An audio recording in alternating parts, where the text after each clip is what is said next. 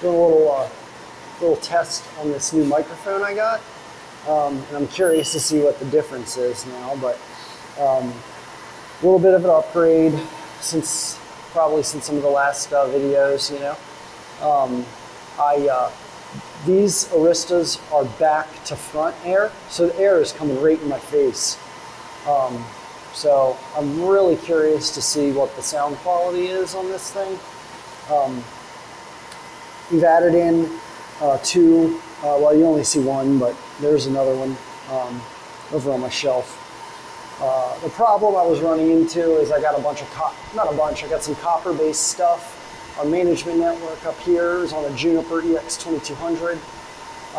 And then I just put in a little super micro 8-core system. We've run some testing and some Proxmox virtual machines. And got another server down there for a customer. So we got our 100 gig switch in the next room, and that's bringing over these 40 gig 4x10 AOC.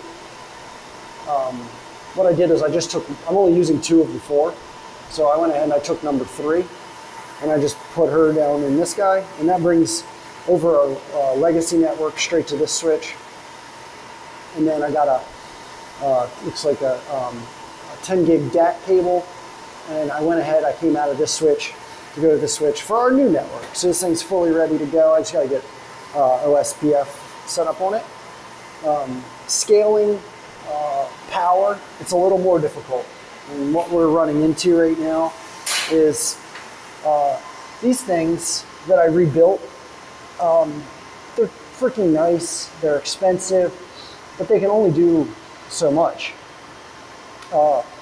This runs 2 Aristas for about an hour. Doesn't really help me. I mean, an hour, if I'm in the middle of something, I can't even get here in an hour. So we got 2 of them, and I went ahead and I got it set up pretty good so that I can squeeze about 2 hours out of it with a couple settings on the routers. Power, the Dells have a bunch of cool power related things. So the solution, went ahead, got this pretty beefy rack set up, and we are going to be, just got this mounted to the wall. It's pretty interesting. I think this is an Australian company. I gotta fact check that, but it's pretty cool. I went ahead and I got this, we call it greenfield. It's like flexible metallic tubing to connect our load to this system, and we're going to also take about 20 to 30 amps of solar and hook onto this to extend our battery life. The goal is I'm going to come into this with a 30 amp circuit. I got to check on that. I think it actually can do 40 amps at 120 volt. So we're going to come in probably with 30, and we'll leave with 30. I'll just check, but I don't want to even put more than 30 on it. If it's rated for 40, 30 is fine. Here in the US, to jump from 30 to 40, everything gets a lot more expensive, like the breakers, everything. And this is a 48 volt battery system. So we are going to be coming out right there, right out of that, down, and I'm going to put 3, well, what I did was, this rack is a 8-foot tall rack, and it said it could do 1,000 pounds on each shelf.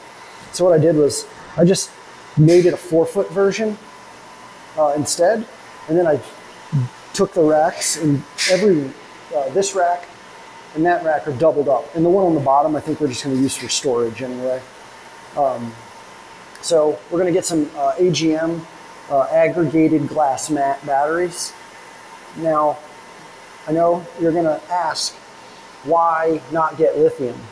Well, if you look on the map of where we're located, I would prefer the aggregated glass mat or a deep cycle marine battery or something of those lines, because if my battery was to fail, I can unbolt it, I can pick it up, I can drive 1 mile, and I can replace it under warranty and come back, put my new battery in.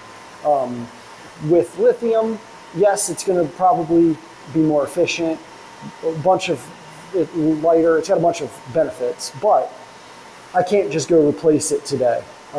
Now this is a 48 volt system, so I'm going to take 4 12 volt batteries to make that 48 volt. And if one battery fails, then that bank is failed.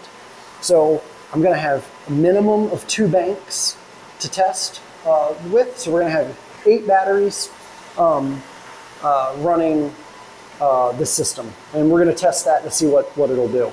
Now, back at the rack, what we're going to do is I've got 30 amp, 30 amp, 120 amp, and right now the 20 amp is basically straight line power. And then each one of those 30s is hooked to a battery at the bottom. So what I'm going to do is actually remove one of those batteries out of service temporarily. I'm going to pipe in a conduit back to here, and I'm going to take that over to our panel, and through it I'm going to run 4 number 10s and 1 number 12, and 2 number 12s, I guess, I don't know.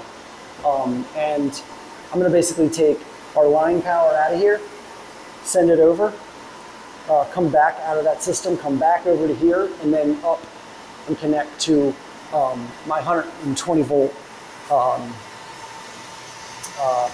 So basically I'm going to replace one of these with, right now it's 30, it's line power, but it goes down to this battery.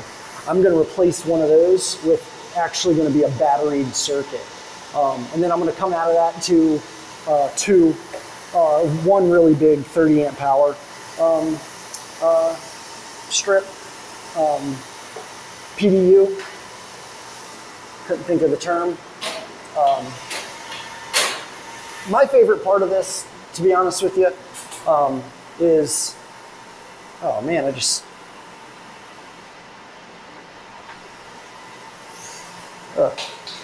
my favorite part of this is the ability to add as many batteries as you want. So I'm going to take, this is a pure sine inverter, so it does run a 60 hertz cycle, and it can shift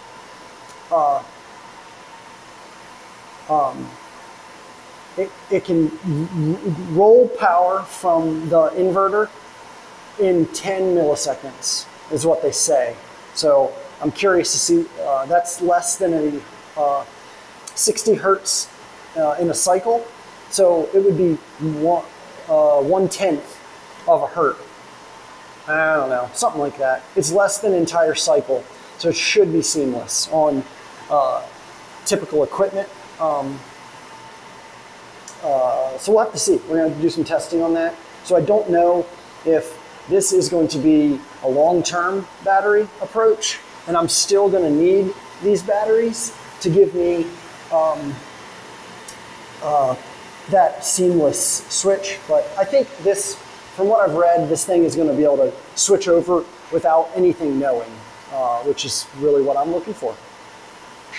So tomorrow, I'm going to go pick up 8 batteries, and we're going to wire them in series. It'll be the 4 wired in series, 4 wired in series, and then parallel between. Yeah, I think that's correct. So just a little update. This makes more, oh, then we're going to actually be coming out of this right here for photovoltaic input, PV, or solar. So we'll basically come into this, and I think we're going to figure out the load in which this uses power just to stay on with no load. So let's say if it uses like 1 amp, half an amp or something just to stay running, then we're going to try to double that with solar. So if this uses half an amp, I want to make sure that I can at least get 2 amps or something worth of input back onto the system. So I'm hoping this actually saves us a little bit of money, but this will be a test for our new pop. Now our new pop is going to be, it's about double the size of this room, and it's about 35 miles away. And there we're going to try to go really, really crazy on the solar panels. Maybe try to get the full 60 amps worth of solar plugged into this. So this has a 60 amp MPPT controller, so it can take 60 amps worth of solar, and it also has a 40 amp charger for the battery. So for example, like if line power is hooked to it, it can only charge the batteries 40 amps. But if solar's hooked to it also, it has a maximum of 100 amp charge. So yeah, pretty stoked on this. Did get a junction box cover. And what I think I'm going to do when I wire this joker up is I'm going to put a switch here, 2-pole double throw switch, and what that is going to allow me to do. And then I'm going to come out of the bottom here with like a cord. So let's say we lose power. Line power is out, and let's say the atom bomb dropped or some shit. So they say it's going to be out for days. So we could actually come over here. I'll flip that double pole switch. It's a safety switch. Then I'll hook extension cord to the bottom, and I'll run that out to our generator.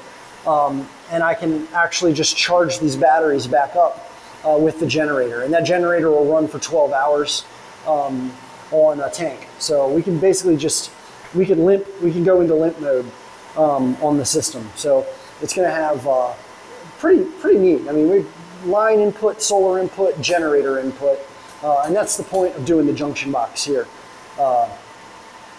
So that I can have that safety switch and another means for power. So I'd probably just come down and then have a little cord dangle in here. That is our emergency cord. So we'll have some more updates there tomorrow. I've got to go clean up, and I was going to take this off the wall or use it to extend down, but I don't like that. It's 1/2 inch anyway, because I'm going to be running 30 amp circuits here. So we're gonna, I got 3 sticks of conduit. I'm gonna come up out of that, and then I'm gonna kind of go like there, and then just go all the way around the room and drop down into the panel, and we'll probably do that tomorrow. So just a little update, and it's pretty loud in here, so I did kind of want to get an idea of what this new microphone operates like. So it's loud right now, so I got to imagine if I was just using my camera mic on my phone, it would not be sounding like this. The other really interesting thing that I found with this is that it makes my battery on my phone last longer. I'm sure it makes sense. But cool. Well, I want to give a shout out to Zippity Doodah again.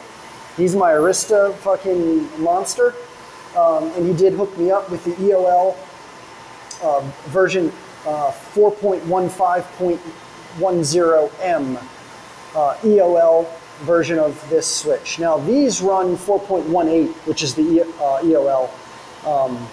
So I'm hoping that there's no issues with IPv6, but I can't imagine there will be.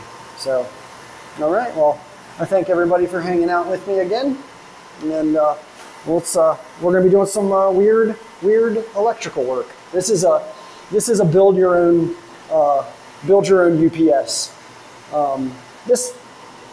So far I haven't spent $1,000 yet. Now the batteries obviously are going to cost about, I don't know, maybe $2,000 or so. But if you think about those batteries down there, if you buy them brand new, they cost $1,200 each. So if I can get 8 hours out of this for $3,000, then it's still a pretty good deal. But I'm going to make it so that I can get a load on it, figure out my math of how many batteries I need, and I might end up having 4 there, and then 4 there to make 16. I just want to be able to get 24 hours on my current equipment. And then the cool part is, like, let's say I clean my mess up, you know, I bolt another rack onto this. So then we've got a whole other rack, and I basically come in, I put some more receptacles in the ladder. Then I come over here and I check my math on it. Then I just say, hey, because we added X amount of equipment, let's go ahead and let's throw in another 4 batteries. So we're gonna start with the 8, and then hopefully that every time we add a rack, we'll basically just add 4 batteries as probably the plan. But we could think about this. We could also get up on the roof. When we put our solar panels up there, we'll make provision so we can add them too. So like, let's say we put 4 panels up there, and we add, we're gonna add another rack or something of equipment. Well, 2 options here. I could get up on the roof, add 2 more panels, add 4 more panels, add another battery bank, or a combination, you know, either or a combination of it. So, yeah, this is just an experiment, but based on what I've read and talked to other people, and this makes more sense, because think about this, like, this is a 7-story building. So I'm gonna need to get a crane. We're gonna buy the generator. We're gonna need to crane it onto the roof. I gotta get a gas line up there. Then we have to get gas service put in our name. We're gonna be paying for gas, even if we don't use the generator. Then I gotta change the oil in it once a year. Then let's say everything went perfect. We just did all that crap, and the power goes out, right? I still need batteries. Think about that. So even if we bought a $20,000 generator and spent another 20 grand getting it hooked up, well, I still gotta buy batteries, which is crazy. You know, you have to have at least a few minutes worth of battery to take the flip over, and then the flip back. So if you're gonna buy batteries anyway, let's get crazy with it. That's what I'm thinking. So, well, I'm gonna go grab a bite to eat. I hope everybody enjoyed.